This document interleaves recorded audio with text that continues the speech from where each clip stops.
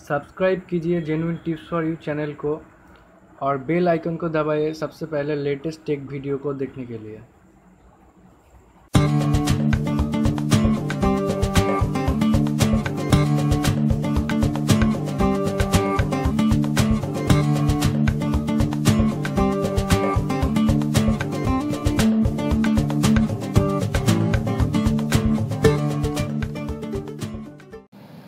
आप देख रही है जेन्युइन टिप्स फॉर यू और मैं हूँ आपके साथ सुस्मित। तो पिछली बार मैंने जो Redmi 4 का एक माय ओपिनियन जो है वो पेश किया था, तो इस बार मैंने Redmi 4 प्राइम का मेरे ख्याल से क्या लगता है, इसमें क्या होना चाहिए क्या नहीं, तो वो मैं ओपिनियन आपको दे रहा हूँ। तो फर्स्ट ऑफ ऑल जो फ़ोन है वो आपको 5 इंच में ही मिलेगा फुल HD रेजोल्यूशन का साथ, और इसका जो पीपीआई पिक्सल डेंसिटी है वो बहुत बढ़ गई है 441।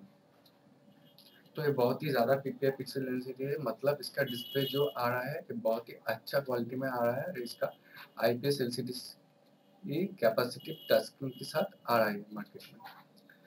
तो इसमें जो आपको इस फ़ोन का थिकनेस मिलेगा वो मिलेगा 8.9 मिलीमीटर के ऊपर, और इसमें डुअल सिम आपको मिल जाएगी।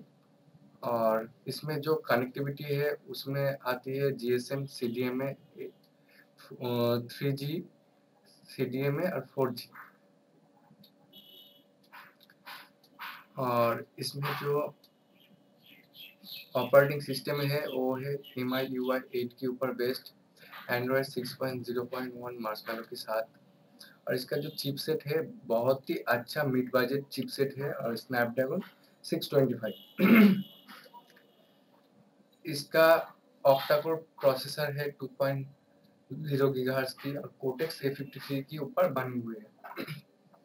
कोटेक्स A53 पावर सेविंग्स में बहुत ही अच्छा एक माना जाता है इसको, लेकिन परफॉर्मेंस में थोड़ी सी खराब है। और जीपीयू जो है वो है Adreno 506, ये भी बहुत ही अच्छा जीपीयू है। इस चिपसेट का सबसे खास बात मुझे जो लगा वो है 14 नैनोमीटर के ऊपर ये बनी हुई है, ये बहुत ही पावर एफिशिएंस है। और नैनोमीटर क्या है ये मैं आपको बता देता हूँ। नैनोमीटर है जो सीपीयू है उसका लेंथ, मतलब जितना छोटा होगा उतना अच्छा होगा आपके लिए परफॉर्मेंस, क्योंकि इधर से उधर जो इलेक्ट्रॉन मूव कर रहा है तो उसके बगल हुई स्पेस में जितनी ज़्यादा स्पेस होगी तो उतनी इलेक्ट्रॉन मूव होने के लिए टाइम भी लगेगा और एनर्जी भी खर्च करना पड़ेगा। लेकिन जितना कम स्पेस में वो नैनोमीटर आएगी तो उतना अच्छा है। अभी तक तो सबसे अच्छा जो है 835 है स्नैपड्रैगन का, उसमें 10 नैनोमीटर का यूज़ किया गया है। लेकिन इसमें भी इस मिड बजट की चिपसेट में भी एक बहुत अच्छा एक चिपसेट आपको देखने को मिल जाती है। तो इसके साथ जो आपको 256 GB का एक्सपेंडेबल मेमोरी भी आपको मिल जाती है, और इंटरनल जो आती है वो आती है 32 GB और 3 GB रैम का। इतना ही अब तक लीक हुआ है, लेकिन मुझे लगता है इसका 3 वेरिएंट में आपको देखने को मिल जाएगी। इसका जो प्राइमरी कैमरा है वो है 13 MP का, और 2.0 का एपर्चर और डुअल LED फ्लैश भी है, मतलब डुअल टोन फ्लैश इसमें सपोर्ट करता है। जब आप नाइट में कोई पिक्चर ले रही हो, उसका जो पोर्ट्रेट पिक्चर खींच रही हो, उस टाइम पे आपको क्या होगा, उस टाइम पे डुअल जो LED है उससे आपको स्किन टोन का बेहतर मिलेगा। और सेकेंडरी जो कैमरा है वो आपको 5 MP में मिल जाएगा, वो 2.2 एपर्चर के साथ, और 1080p में एक वीडियो रिकॉर्ड करता है और 30 FPS का साथ। और इसमें आपको फिंगरप्रिंट दिखने को भी मिल जाएगा। रियर माउंटेड एक्सोमिटी, प्रॉक्सिमिटी, गोयो, कॉम्पास, इतना सारे सेंसर इसमें है। और इसका जो बैटरी है वो है नॉन रिन्यूएबल लिपो का 4100 mAh का बैटरी है, और ये आता है फास्ट चार्जिंग के साथ। और इसका जो कलर है ये आपको चारों कलर में मिल जाएगी, गोल्ड, डार्क ग्रे और सिल्वर, सॉरी तीनों कलर में, गोल्ड, डार्क ग्रे और सिल्वर।